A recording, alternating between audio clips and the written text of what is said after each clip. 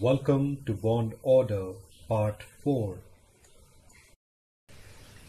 In this video, we will learn how to calculate the bond order for metals.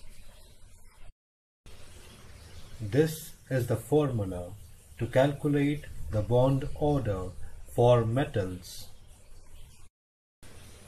N is the number of metal, TEC is the total electron count.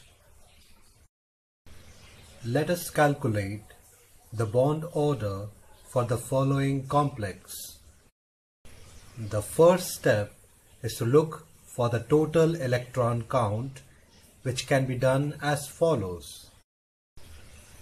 One osmium atom contributes 8 valence electrons. Since we have 4 osmium atoms, the total valence electron from osmium is 32.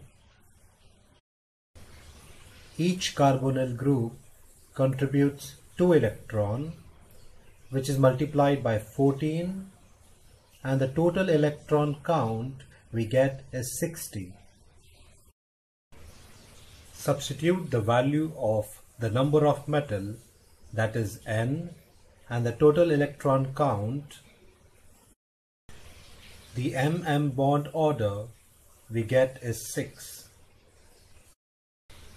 In another example of osmium complex, the total electron count here is 64.